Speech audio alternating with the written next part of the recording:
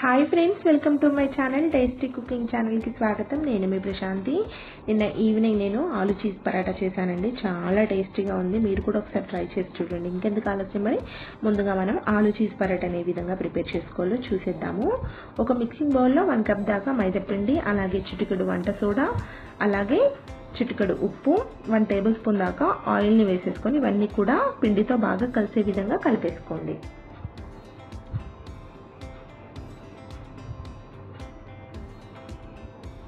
ఉండలేమి లేకుండా బాగా కలిపేసుకోవాలి. ఇలా కలుపుకున్న పిండిలో కొద్దిగా వాటర్ని యాడ్ చేసుకుంటూ చపాతీ పిండికి మనం సాఫ్ట్గా ఏ విధంగా కలుపుకుంటామో అలాగే పిండి ముద్దను కలిపేసుకొని ఒక 10 నిమిషాలు పక్కన ఉంచేసేసుకోండి. ఇప్పుడు ఒక ప్యాన్లో 2 టేబుల్ స్పూన్ల దాకా మస్టర్డ్ ఆయిల్ని యాడ్ చేసుకోండి. మీ దగ్గర మస్టర్డ్ ఆయిల్ లేకపోతే మామూలు రెగ్యులర్ ఆయిల్ని యూజ్ చేసుకోవచ్చు. 1/2 టేబుల్ స్పూన్ దాకా జీలకర్రను యాడ్ చేసుకోండి. అలాగే చిన్నగా కట్ చేసుకున్న ఉల్లిపాయ ఒకటి, అలాగే పచ్చిమిరపకాయలను కూడా యాడ్ చేసుకోండి. మీరు కారం కొంచెం ఎక్కువ యాడ్ చేసుకోండి,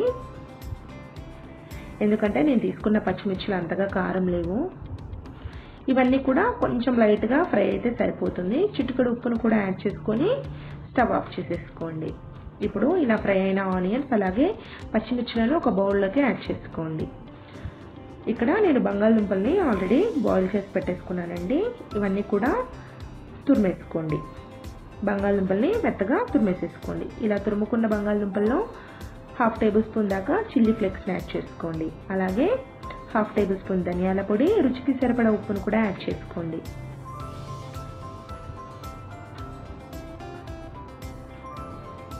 ఇవన్నీ కూడా బాగా కలిసే విధంగా ఒకసారి కలుపుకోండి. ఇలా కలుపుకున్న తర్వాత చిన్నగా కట్ చేసుకున్న పుదీనా కొంచెం, అలాగే చిన్నగా కట్ చేసుకున్న స్ప్రింగ్ ఆనియన్స్ మీ దగ్గర ఉంటే యాడ్ చేసుకోండి, లేకపోతే స్కిప్ చేసేయచ్చు. చిన్నగా కట్ చేసుకున్న కొత్తిమీరను కూడా యాడ్ చేసుకోండి. ఈ విధంగా సిజర్తో కట్ చేసుకున్నామంటే చాలా సన్నగా కట్ చేసుకోవచ్చు అనమాట. వెజిటేబుల్స్ మనము ఆకుకూరలకైతే చాలా ఈజీగా అయిపోతుంది అనమాట. ఈ విధంగా పుదీనా అలాగే కొత్తిమీర, స్ప్రింగ్ ఆనియన్స్ అన్నీ కూడా ఆలుతో బాగా కలిసే విధంగా 1 నిమిషం పాటు కలిపేసుకోండి. ఇలా కలుపుకున్న తర్వాతకి ఈ మిశ్రమాన్ని 1 నిమిషం పక్కన ఉంచేసేసుకొని చాపింగ్ బోర్డు పైన పొడిపిండిని చల్లుతూ మనము ఏ సైజులో ఆలు పరాటాలను ప్రిపేర్ చేయాలనుకుంటున్నామో ఆ సైజులో పిండి ముద్దలు తీసుకొని చపాతీ కర్రతో ఈ విధంగా ఈవెన్గా రౌండ్గా స్ప్రెడ్ చేసుకోండి. ఇలా చేసుకున్న చపాతీని పెనం పైన వేసుకొని డ్రై రోస్ట్ చేసుకోవాలి. లైట్గా రోస్ట్ చేసుకుంటే సరిపోతుంది. ఈ విధంగా ఫ్రై చేసుకున్న చపాతీ పైన ఒక సైడ్ చీజ్ని వేసుకోండి. అలాగే మనము ముందుగా కలిపి పెట్టుకున్న ఆలు మిశ్రమం ఉంది కదా, దాన్ని కూడా చీజ్ పైన వీడియోలో చూపిస్తున్న విధంగా ప్రిపేర్ చేసుకోండి. ఎప్పుడు చేసుకునే పరాటా కాకుండా ఈ విధంగా ఒకసారి ట్రై చేసి చూడండి. పిల్లలు అయితే చాలా ఎంజాయ్ చేస్తూ తింటారు. చాలా బాగుంటుంది. చూసారు కదా, ఈ విధంగా ప్రిపేర్ చేసుకున్న తర్వాతకి చక్కగా ఫోల్డ్ చేసేసుకోండి. ఇలా చేసుకున్న ఆలు పరాటాని ఇప్పుడు మనము పెనం పైన వేసి బటర్తో ఫ్రై చేసేసుకుందాము. మీ దగ్గర బటర్ ఉంటే యాడ్ చేసుకోండి, లేకపోతే ఆయిల్తో కూడా ఫ్రై చేసుకోవచ్చు అనమాట.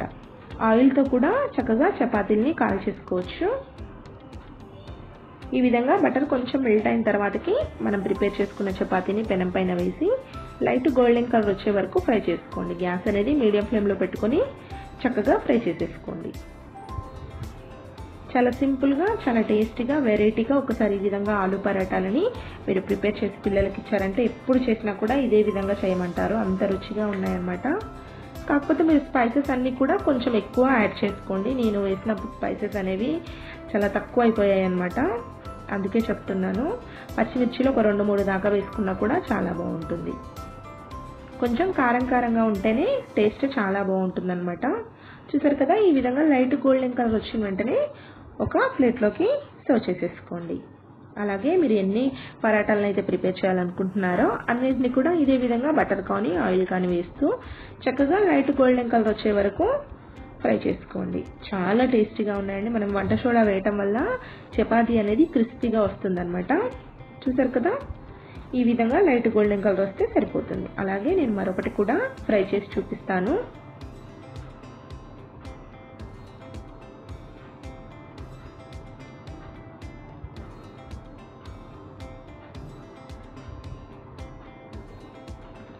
ఈ పరాటాకి స్పైసెస్ అని కొంచెం ఎక్కువగా ఉంటే బాగుంటుంది అనేది నాకు అనిపించింది అనమాట.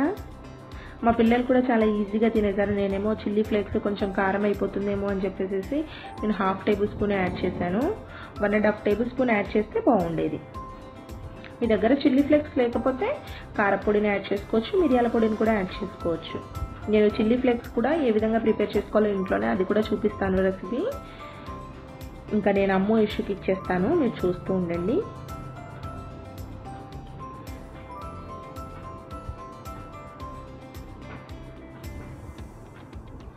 ఇంకా అమ్ము ఇష్యూకి అయితే చాలా బాగా నచ్చేసాయి అనమాట. స్పైసీ కొంచెం తగ్గింది మమ్మీ అని చెప్తున్నారు.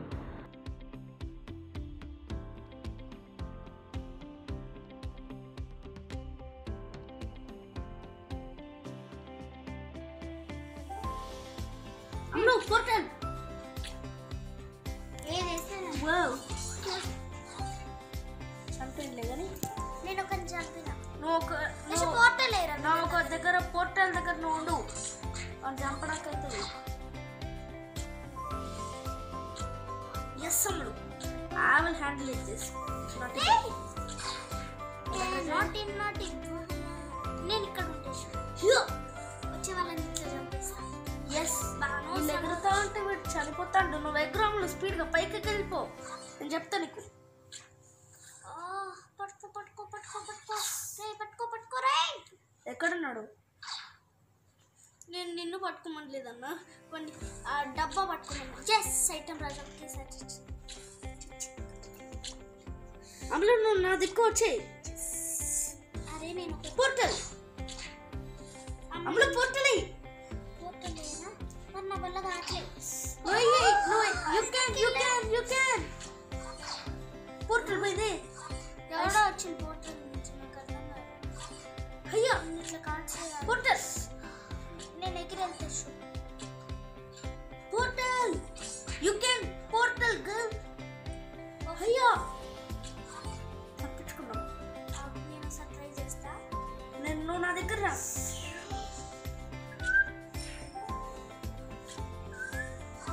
వాడిని తప్పించిన ఇటు వచ్చింది. ఎందుకంటే ఇక్కడ ఉన్నాయి కదా.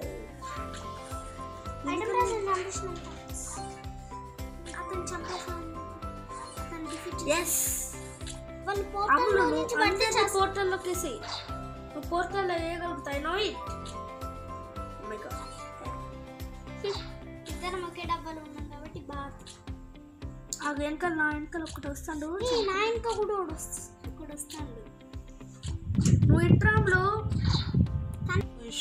పడుకున్నారండి. ఇంకా అమ్మ కొద్దిసేపు అమ్మ ప్లీజ్. వద్దునా 12 అయిపోయింది. రండి అమ్మ పడుకుందాం ప్లీజ్. అమ్మ ఇష్యూ ఫోన్ ఇచ్చేయాలి ఇంకా. అమ్మ ప్లీజ్. లాస్ట్ మమ్మీ లాస్ట్ అయిపోతుంది. అయిపోయింది కదా. ఇంకొక గేమ్ ఇప్పటికి ఎన్ని లెవెల్స్ ఆడినా ఒక్క లెవెల్ కంప్లీట్ చేయలేకపోతున్నా. ప్లీజ్ రండి నాన్న పడుకుంటారు. రేపు పొద్దున్నే లేవాలి మళ్ళీ. ఇష్యూ లేనన్నా ఆఫ్ అయిపోయింది ఫోను.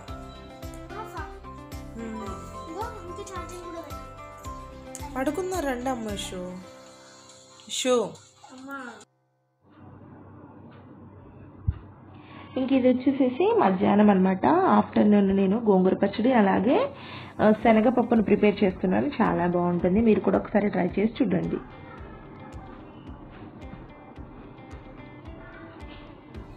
ముందుగా ఒక కడాయి పెట్టుకొని కడాయిలో 2 టేబుల్ స్పూన్ల దాకా ఆయిల్ని వేసుకోండి. ఆయిల్ కొంచెం వేడెక్కితే సరిపోతుంది.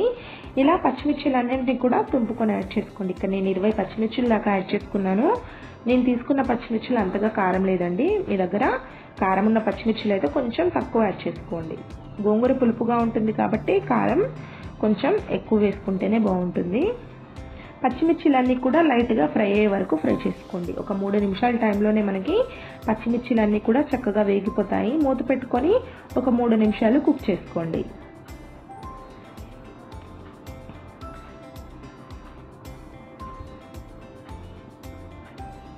ఇలా పచ్చిమిర్చిలన్నీ కూడా కొంచెం వేగిన తర్వాత 2 టేబుల్ స్పూన్ల దాకా నువ్వులను యాడ్ చేసుకోండి.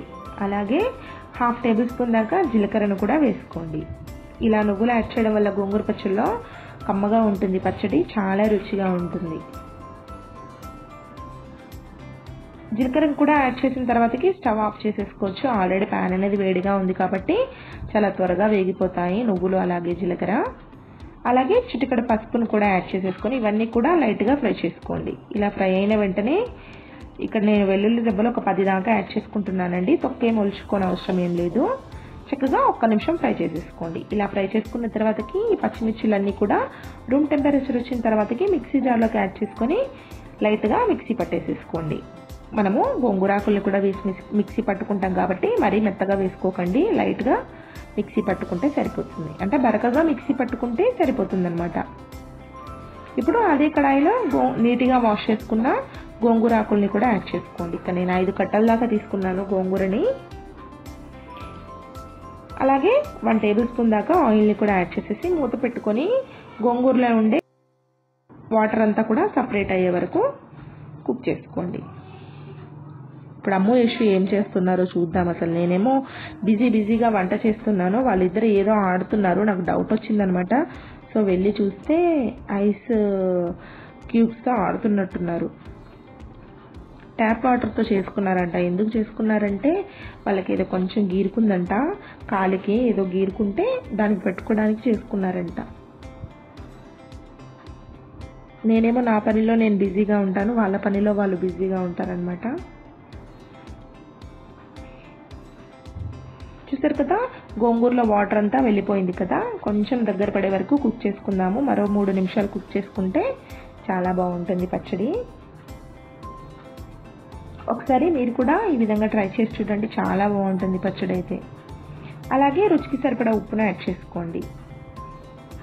చూసారు కదా, గోంగూర అంతా కూడా దగ్గర పడిపోయింది కదా. ఇప్పుడు ఈ గోంగూర ఆకుల్ని కూడా చక్కగా రూమ్ టెంపరేచర్ వచ్చిన తర్వాతకి మిక్సీ జార్లోకి యాడ్ చేసుకొని మనం మిక్సీ పట్టేసుకుంటే గోంగూర పచ్చడి రెడీ అయిపోతుంది. చూసారు కదా, రూమ్ టెంపరేచర్ వచ్చిన తర్వాతకి మిక్సీ జార్లోకి యాడ్ చేసుకొని మిక్సీ పట్టేసుకోండి.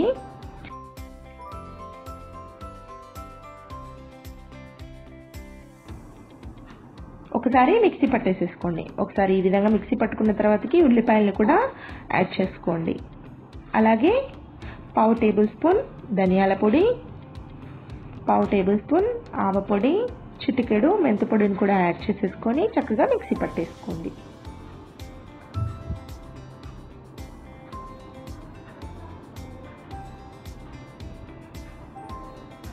నా దగ్గర ఇవి నేను పొడి చేసేసుకొని పెట్టుకుంటాను, అందుకని చెప్పేసి నేను పొడిలే యాడ్ చేశాను.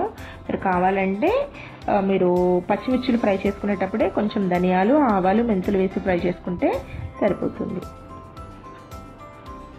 మరోసారి మిక్సీ పట్టుకున్నామంటే పుల్లగా ఉండే చాలా కమ్మటి గోంగూర పచ్చడి రెడీ అయిపోతుంది. తప్పకుండా ఈ రెసిపీని మీరు ఒకసారి ట్రై చేసి చూడండి. ఎప్పుడు చేసుకున్నా కూడా గోంగూర పచ్చడి ఈ విధంగా చేసుకుంటారు, అంత బాగుంటుంది. వేడి అన్నంలో అయితే చాలా బాగుంటుంది. ఇప్పుడు మనము ఈ విధంగా మిక్సీ పట్టేసేసుకున్నాం కదా, తాలింపు కూడా పెట్టేసుకుందాము. ఒక ప్యాన్లో 1 టేబుల్ స్పూన్ దాకా ఆయిల్ని వేసుకోండి. ఆయిల్ కొంచెం వేడెక్కిన తర్వాత పోపు దినుసుల్ని కూడా యాడ్ చేసుకోండి. అన్నీ కలిపి ఒక 1/2 టేబుల్ స్పూన్ యాడ్ చేసుకుంటే సరిపోతుంది. ఆవాలు, జీలకర్ర, మినపప్పు, కొంచెం ఇంగువ, ఒక ఎండుమిరపకాయను కూడా ఈ విధంగా తుంపుకొని యాడ్ చేసుకోండి. అలాగే వెల్లుల్లిపాయల్ని కొద్దిగా దంచుకొని యాడ్ చేసుకోండి, బాగుంటుంది. అలాగే కరివేపాకును కూడా యాడ్ చేసేసుకొని స్టవ్ ఆఫ్ చేసేసుకొని గోంగూరని కూడా యాడ్ చేసుకున్నారంటే చాలా టేస్టీగా ఉండే గోంగూర పచ్చడి రెడీ అయిపోతుంది. ఇప్పుడు ఈ గోంగూర పచ్చడి ఒకటే కాదండి, నేను శనగపప్పుతో చక్కగా ఆలుగడ్డలు వేసి శనగపప్పు, ఆలుగడ్డ పప్పుని ఏ విధంగా ప్రిపేర్ చేసుకోవాలో చూపిస్తాను. ఈ గోంగూర పచ్చడిలో ఆ పప్పు చాలా బాగుంటుంది, మీరు కూడా ఒకసారి ట్రై చేసి చూడండి. మీకు ఇష్టం ఉంటే ఉల్లిపాయలు ఈ విధంగా వేసుకోండి, బాగుంటుంది. అంతేనండి, చాలా సింపుల్గా గోంగూర పచ్చడిని ఏ విధంగా ప్రిపేర్ చేసుకోవాలో చూసాం కదా. ఇప్పుడు నేను పప్పును కూడా ఏ విధంగా ప్రిపేర్ చేసుకోవాలో చూపిస్తాను. మీరు 2 కలిపి అన్నం తిన్నారంటే కడుపు నిండా అన్నం తింటారు, అంత రుచిగా ఉంటుంది. ఇప్పుడు మనం పప్పును ఏ విధంగా ప్రిపేర్ చేసుకోవాలో చూసేద్దాం.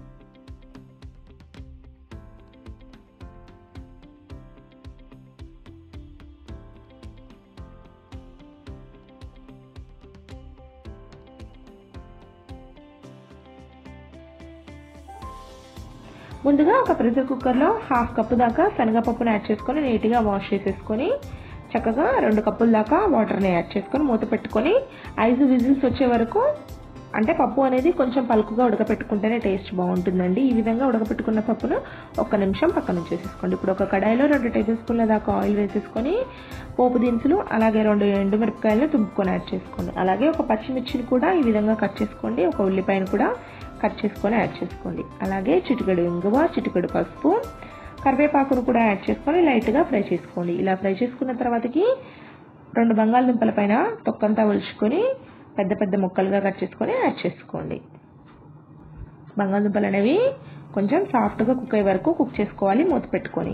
ఇలా సాఫ్ట్గా కుక్ అయిన తర్వాతకి అల్లం వెల్లుల్లి పేస్ట్ని యాడ్ చేసుకొని మరోసారి కలుపుకోండి. ఇలా కలుపుకున్న తర్వాతకి చిన్న ముక్కలుగా కట్ చేసుకున్న టమాటాలు, అలాగే ఉప్పు, కారం, ధనియాల పొడిని కూడా యాడ్ చేసుకొని మరోసారి కలుపుకోండి.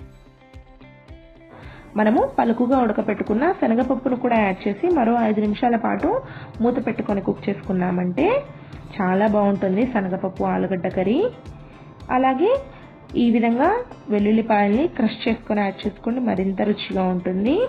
చివరిగా చిన్నగా కట్ చేసుకున్న కొత్తిమీరను కూడా యాడ్ చేసుకున్నామంటే శనగపప్పు ఆలుగడ్డ పప్పు రెడీ అయిపోతుంది. అంతేనండి, చాలా సింపుల్గా చాలా ఈజీగా మనము ఈ పప్పును ప్రిపేర్ చేసేసుకోవచ్చు. గోంగూర పచ్చడిలోకి అయితే చాలా బాగుంటుంది. మీరు కూడా ఈ రెసిపీని ఒకసారి ట్రై చేసి చూడండి. మరో 3 నిమిషాలు ఉంచేసుకొని స్టవ్ కట్టేసేసుకోండి. ఇప్పుడు మేము అమ్ము యషు చూడండి, గోంగూర పచ్చడి అమ్ము యషుకి చాలా ఇష్టం అనమాట. చక్కగా గోంగూర పచ్చడితోటి అన్నం అంతా తినేస్తారు, అంత టేస్టీగా ఉంది. మీరు కూడా ట్రై చేయండి. అంటే అమ్ము Yashu orange colour T shirts వేసుకున్నారనమాట. So అది చెప్తున్నారు నాకు, నువ్వు కూడా మ్యాచింగ్ వేసుకుంటే బాగుండు మమ్మీ అనేసి. ఇది మొన్న నేను మామిడికాయ పచ్చడి పెట్టానని చెప్పాను కదా, అదనమాట. చాలా బాగుందండి మామిడికాయ పచ్చడి కూడా. అదనమాట, మేము ఇంకా గోంగూర పచ్చడి అలాగే శనగపప్పు ఆలు కర్రీతో చాలా ఎంజాయ్ చేసాం. ఇంకా మామిడికాయ పచ్చడితో మేము అన్నం తినలేదనమాట. గోంగూర పచ్చడితో చక్కగా అన్నం అంతా తినేసాము, అంత రుచిగా ఉంది.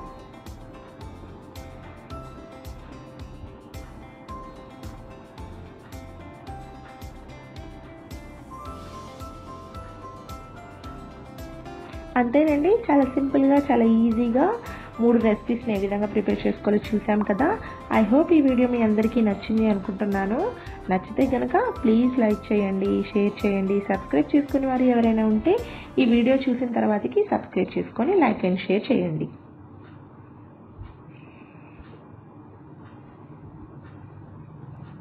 నేను అక్కడ అమ్ము యషుకి ఫస్ట్ అన్నం కలిపిస్తున్నాను అనమాట. పిల్లలకి కొంచెం కలుపుకోవడం రాదు కదా అని చెప్పేసి నేనే కలిపిస్తున్నాను. కొంచెం గోంగూర పచ్చడిలో ఉప్పు తక్కువైందండి, మీరు చూసుకొని యాడ్ చేసుకోండి. మాకైతే గాలి విపరీతంగా వచ్చేస్తుంది అనమాట బయట. సో అది కూడా మీతో షేర్ చేద్దామని చిన్న క్లిప్ ఒకటి తీశాను. అంతేనండి, వీడియో ఇక్కడితో ఎండ్ చేస్తున్నాను. వీడియో ఎండ్ వరకు చూసిన మీ అందరికి కూడా చాలా థ్యాంక్స్ అండి. ఈ రెసిపీస్ అన్నీ కూడా మీరు ఒకసారి ట్రై చేసి మీకు ఎలా వచ్చాయో కామెంట్ సెక్షన్లో నాకు కామెంట్ చేసి చెప్పండి. Thank you for watching.